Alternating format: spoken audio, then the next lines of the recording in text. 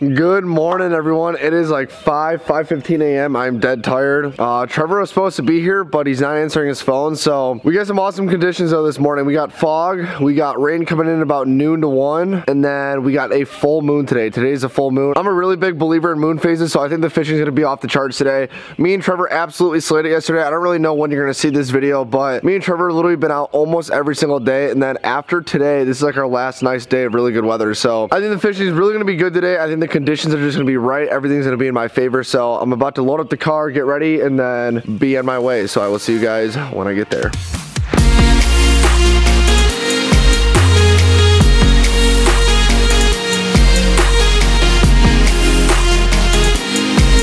Oh yeah, nah. Alright, so Trevor didn't respond, but he finally texted me back. Something like happened with his alarms and like time zones or whatever, so he's gonna meet me at the launch. So instead of a solo mission, Trevor's coming back out with me. Before we get today's video underway, I quickly want to say that today's video is sponsored by Follow the Action Outdoors. They're an outdoor apparel company who covers you from hunting to fishing. They got saltwater, freshwater, and hunting.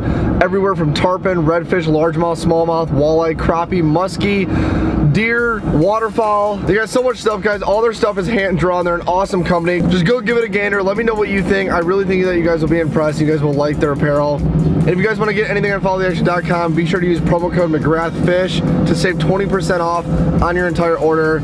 It will help me out, it helps them out, and I couldn't appreciate all the support from you guys. So big thank you to Follow the Action for sponsoring today's episode. Whoa, look who made it this morning.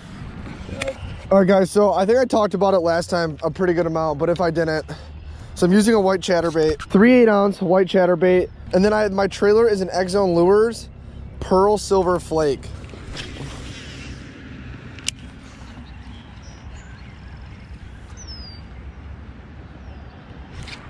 That one? You want the net? No, guys, I'm already on. Don't jump.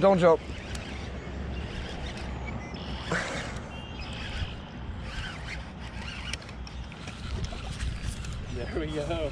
Guys, look at this hammer, the X-Zone Lures. Ooh,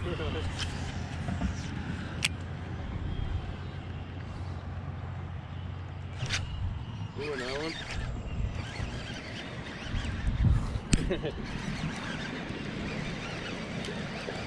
Going for the circus ride. Getting dragged in there. Nice, dude. Smacking the X-Zone. Chill. Look at that. X-Zone Lures. Probably about a pound and a halfer. 2 fish and like less than 10 casts. I'll take that any day. Keep that going up. I got one. Oh, nice. Trevor's on for the first of the day.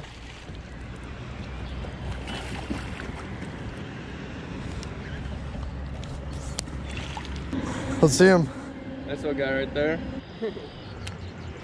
Oh, I missed the hit. All right, so we got 4 fish. I would say our 4 fish are probably 8 to 10 pounds. All right, guys, these are my 2 first fish of the day. I'm gonna get a quick weight on them just because we're gonna weigh our fish. We're not gonna keep them in the live well all day, but not a bad start, honestly. This is pretty good. This one's a little bit bigger, and we have been out here for honestly 20 minutes, and we already have 4 fish in the live well, and I lost one too. So I'm gonna get a quick weight. All right, so the first one is 2.22. So 2.22 for the first one. Oh, it got broke. 1.74. All right, I'm gonna get the weight of your 2.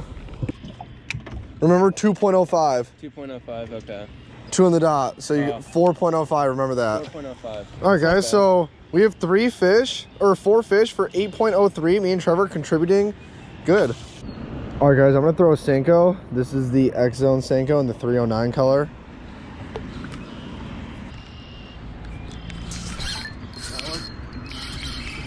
First, it came off.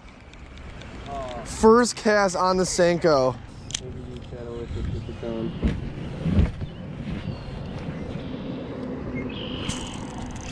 I got one. On the Ned. On the Ned. No. Oh, don't jump. No, I think I'm okay. Oh, yeah, net. I don't want to lose it.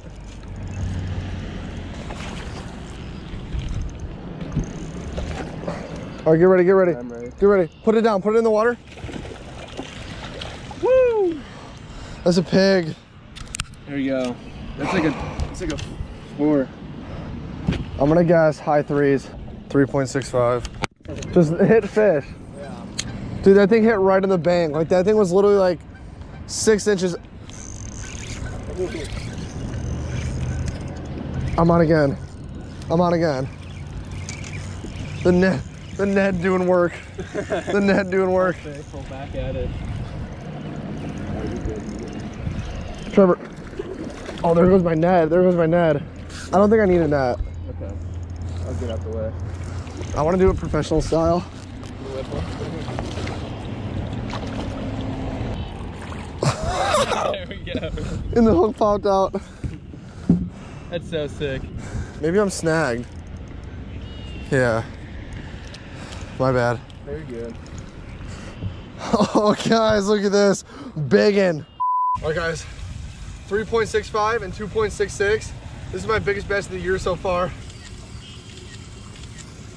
All right, guys, so mid-morning update is 8:30. We have a 12.65 pound bag, so that is not bad at all. The biggest being 3.65. I just caught that one. My next cast, I caught a 2.66, and like the next cast right after that, I literally had one like I said it, but like I was like reeling it in, so I didn't really get a good hook set on it. It's just like non-stop action out here. Kind of like just like shocked right now how early it is and just how well we're doing. And that was my biggest bass of 2020, I believe. I don't think I caught a bigger one. Trevor, how are you feeling today? I'm feeling pretty good. You know, yesterday we were slamming them, and then today we get right back out here and we're doing the same thing. We're just crushing them, getting them on neds, chatterbaits, like different things and different presentations. So it's always fun, and we got plenty of daylight left, so I'm excited. All right, so Trevor just got hit again. So kind of like what he was saying, it's weird because Trevor's like, I think because it's not like as windy as it was. Okay, so I don't know when you're gonna see this second video from the first bass fishing video, but this is our second time out, like actually getting on a consistent bass bite. And yesterday was super windy, so the chatterbait was working really well. This morning, the chatterbait worked pretty damn good for like the first 4 fish, but then after that they just shut off. So then Trevor suggested, like, there's not as windy, we should probably throw different stuff, and that's what we did. I threw the Senko. My first cast I got hit. Trevor's been throwing drop shot. He's been switching up a lot, and then I also like threw the net and I hit 3 fish on the net like right away. So it's just like you give them something new and they take it. So I'm gonna shut my mouth. I've been talking for so long. I'm just super happy, glad to be out here with my buddy Trevor as always. He's a little late to the launch today, but he made it out here, so that's all that matters. So I'm gonna throw you back on the chest, throw you back on the side angle right here. Here we go. Trevor's on. I don't think he's huge, but there we go. There we go. Oh, dude, that's gonna replace one. That's gonna replace the flat too. That's thick. All right, so that's Trevor's third. Yes. So this guy hit it right off the bank. Like, we've noticed there's a lot of rock and stuff, and it's early spring, so nice warm shoreline. They're moving up, and they're just stacked on there. Yes. And I think you caught this fish because of your hog hunter. Exactly. FTA always brings the good luck. Best gear in the game. 2.53, because it's at 2.51, 2.55, and now it's sitting at a solid 2.53. Okay. Grab it. No way. Dude, if that talon doesn't come up, I swear to God. Go, go. There we go. No, it's getting stuck.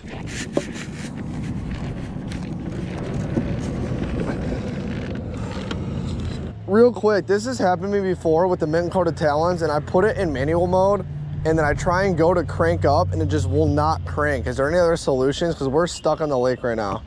All right. And okay, so what exactly is the Talon doing? Is it just not? Is it not having lights on, or what? It just won't come up. Like it keeps going down, and then it gets to a certain point and just will not come back up. Like it's like, well, like when I put it in manual. What happened originally? I put the talons down, the one comes up, the other one hasn't. This has happened before with me. It happened last year, and I was able to somehow get it cranked up. But now, like when I try and put it in manual, I can crank it down, but I cannot crank it up. 2 hours later. It won't even budge. Well, guys, a great start to the day, and my talon got stuck and literally will not come up. I've been on the phone with Minn Kota all morning. This is literally insane. I mean, we had such a good morning. We caught so many fish, and now this happened to me last year. It happened once. I was stuck on the water, but I was able to crank it up manually, and now this time it's just like absolutely not come up. Called Minn Kota and they literally, I don't know, I just had to get the boat out. They said to get the boat out. I have tried everything and anything and this thing will not come up. So I'm literally gonna have to like saw my talon off. This is literally what we have come down to. We have to saw my talon off. Try and peel that away.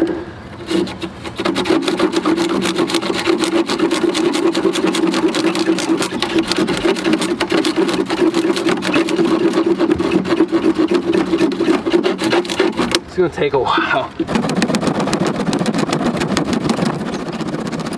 This is so f***ed up in every way.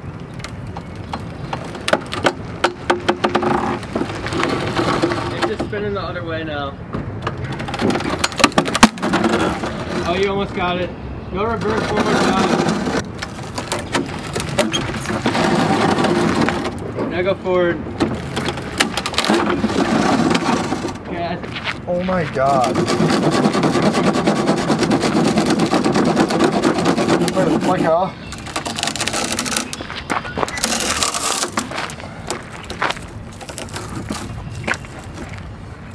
Okay, start that. There we go. Hey, dude, these things are like $2 grand a piece. Alright guys, so the talon is sawed off. We've caught a bunch of fish today. We are gonna go back out. There's no reason not to go back out. I mean, I don't have to get the talon fixed anyways, but stuff like this happens with boating all the time. And before you comment and say like, oh, you could have took it up manually, this has happened before where I've actually got it up manually, but the whole thing just like completely seized up, like wouldn't go up, and the only thing I could do is get the boat out and literally just saw the talon off. So we're gonna head back out. Trevor, what do you think about this whole excursion with the talon? I think it's pretty messed up. Spent probably a good hour or two fixing this scenario. Minn Kota's tech support was no help. I'm just hoping they help out my boy Tommy. They hook him up with a new one because it was not user error. Trevor's helped me out the most. He had the giant knife, so. Yeah. All right, guys, we're back out here, and I just nailed it. We just sawed off my talon. Look at this. On the X zone, the swammer, the 4-inch. Not a bad fish. I'm gonna get a weight on that. Honestly, we might be like at the same amount of fish yesterday than we are today already. Yeah, I think so. Yesterday I feel like they were a teeny bit bigger, but like numbers wise, I think it's the same. Oh, there you go. No, he's super small.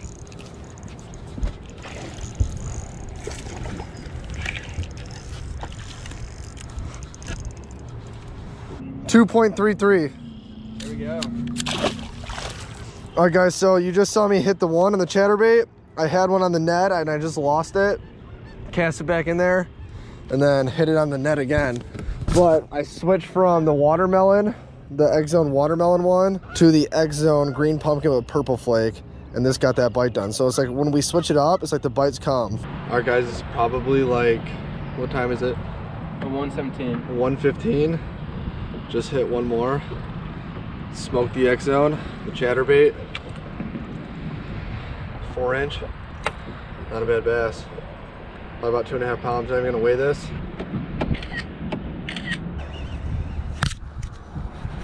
The last cast, Trevor nails one.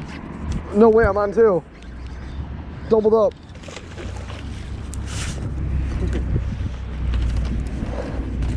Guys, look at this. Me and Trevor just doubled up to literally end the day. Got the storm rolling in. It's actually kind of sick. All right, let's just plop them. 1, 2, 3. Thunder Rose. What a freaking day. What an absolute day. I definitely had a better outing than I did last time. I caught so many fish today. I think I caught at least 15 to 20 fish. We probably finished the day with about 20 to 30. I think we might be like a tick over 30, I'm not really sure, but we doubled up there right at the end to pretty much top off the entire day. Broke a $2,000 talon, literally had to saw off my talon. I never thought in a million years. If you told me that this morning that I was gonna be sawing off my talon, wouldn't even cross my mind, didn't even think about it. But our bag for today, our 5-bag limit was about 14 pounds. Again, we're pre-fishing these lakes to just kind of get ready. Our tournaments are coming up super soon. I'm now down a talon, but that shouldn't affect us too much. So our ticket to success once again today was the white chatterbait. tipped with the X-Zone swim bait, the Pearl Silver Flake. Also, the Ned Zone by X-Zone Lures did really well today. The Ned caught a ton of fish. That was pretty sweet. Like, we switched it up because it wasn't too windy, but everything was pretty much working. I had an awesome day out there, had so much fun. I literally have bass thumb on both my thumbs, and it's literally like the first week of April. Both are literally so torn up. My left thumb actually is like already bleeding and stuff. But again, that's what happens when you catch a bunch of fish in a day. And yesterday, the bass are back, we are back, and I'm feeling good, and that's gonna do it. But I really hope you guys enjoyed today's absolute banger of a day, and wild, I guess. Big thank you to Follow the Action for sponsoring this episode. Be sure to tune in every single week, every Tuesday and Friday at 4 o'clock p.m. Leave a like, hit that subscribe button, and I will see you guys in the next episode of McGrath Fishing.